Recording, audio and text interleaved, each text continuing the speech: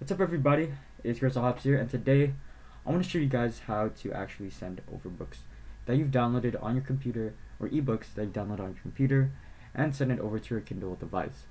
Now, this is it's not that long of a method. However, at first it may seem very tedious. However, once you guys get the use or get the hang of it, you guys will really learn to actually enjoy enjoy the process. So let's get on with the video. Three things you guys want to do is have your Amazon account up and running, have your email account or any email website you guys up. I have Gmail, and have an application called Calibra up just to convert your books from EPUB to Mobi, since that's the format that the Kindle devices can only accept. So let's get on with the video.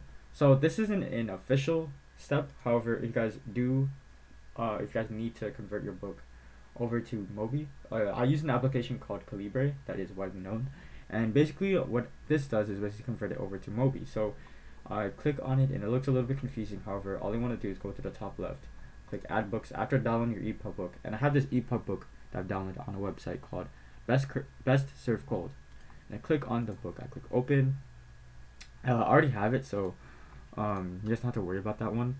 But basically what I do is I right click, or you guys have to right click once you add the book, go to convert books, convert individually, and then change it to Mobi, and then click OK. I already have it in Mobi. However, if you guys don't, then make sure it is in Mobi. And another thing you guys want to do is to save it to your disk. So I have this in Mobi right here, and what I do is after I convert it, I click right click, and then I click save to disk right here, and then I made a folder called Mobi's, and I click on it, and I just click select folder, and boom. I'll show you guys the significance of that save to disk thing, but that's the first thing you guys want to do. Convert your book and send it over to a specific folder to actually send it over to your email. So the first thing you guys want to do is go on Amazon, and that was like an unofficial step. I'll put this timestamp down below to actually skip to this Amazon part. But anyway, the first thing you guys want to do is go to Amazon and make sure that your guys' email account is the same on Amazon and the same on your Kindle device. If that's not the case, then it will not send over to the right email, or it just won't send at all. So make sure you guys register your Kindle device with the same email that you guys use for your Amazon account. So to get to the first step, and the first thing you guys want to do is go on the Amazon website, click the three stacks on the left, and scroll all the way down to your account after logging in. Once you reach your account, you should click your devices and content with out of all these options. So click your devices and content. Once you reach your devices and content, click manage devices over here, which is an option. And once you go to manage devices, click devices on the top right here. It should show like this. Once you click the devices tab on the top of your manage your content, it should show a registered Kindle device with like the name of the Kindle, whatever. And this is what I said about having the same email on your Kindle and registering that with your Amazon account. If you guys don't do that, it won't show a Kindle device registered to your account. So make sure that is correct. And click on the name of the Kindle. After you guys click on it, make sure you guys go over to like your email, and it should show like your it should show your Kindle email, and it shows for me Wassup at kindle.com. You guys can always change your name, but I click and copy that email. And then before you guys actually go to your email website, you guys want to make sure that your personal document settings are actually approved or verified. So you guys want to verify this as well. So if it says verify, then verify, and it shows like a whole bunch of it basically verifies that this is the type of email that you guys want to use on the Kindle. And yeah, just make sure that is verified after going to preferences over here.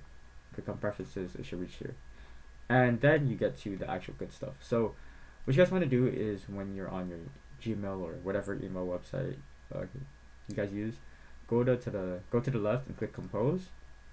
Where this is to, just paste down the email that you guys use, or whatever email you guys use for your Kindle, not your actual email, just your Kindle email. And then skip the subject. I know a lot of people say to use something in the subject to convert it or whatever, but it doesn't really work.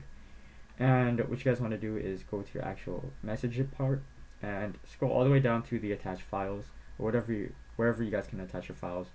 And basically I can't find the Mobi file anywhere, but because I saved it to the disk, all I have to do is go to documents over here, and after I made a Mobi thing, not a Mobi thing, but a Mobi folder, I basically can just click on the book here, click on the book here, and I click the Mobi document here. So I click open.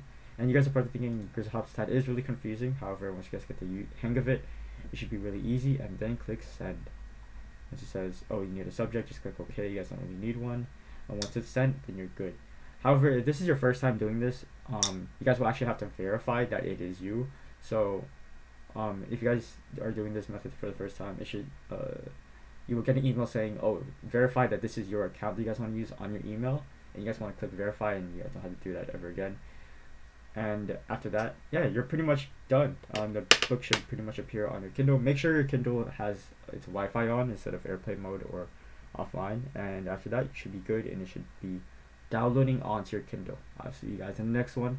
Peace out. Hopefully you guys can subscribe and like the video and all that YouTube stuff. So see ya.